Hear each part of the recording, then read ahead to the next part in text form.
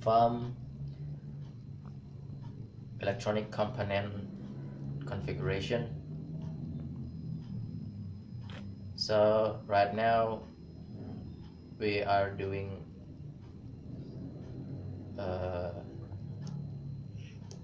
some stuff to make sure that all of the sensors that we receive from Intel will be used.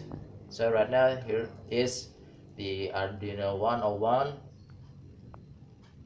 the main microcontroller, and then we have groove shield. So this is a sensor shield that will connect the sensor to the Arduino 101. After that we will have GSM SIM 900 to communicate with server via internet, and then we will have micro SD card to save the data received from the sensor. We also have RTC the DS1307 to receive the time, and then we have relay to switch on and switch off the motor. Here we have the 3D axis accelerometer to know the motion in 3 axis.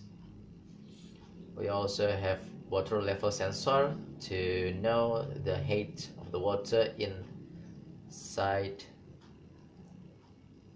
We also have DHT22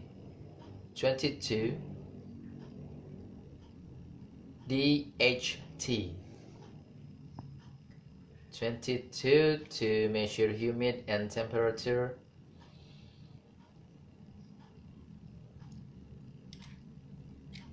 And then we have waterproof DS1820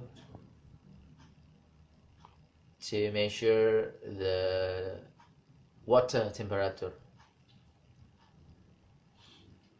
Okay, we have also MQ02 to measure the smoke. So if the smart floating farm have a smoke inside, we will know immediately. We also have ultrasonic range sensor to produce data about the plant height, so we can know the height of the plant. We also have the vibration sensor to know if there is a vibration inside the smart floating farm, maybe because of crashing by the ship.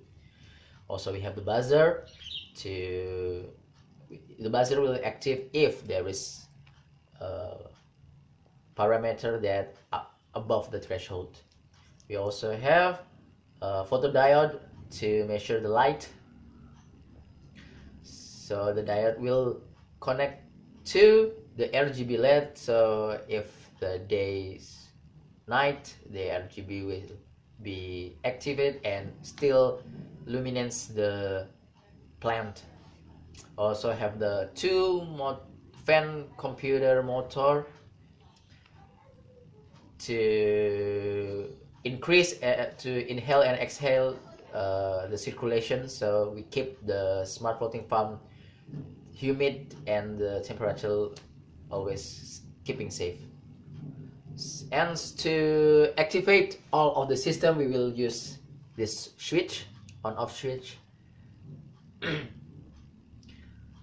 And the last thing is the LCD to display all of the data, so the user can see directly the parameter that already measured. Okay, that's all. Thank you very much.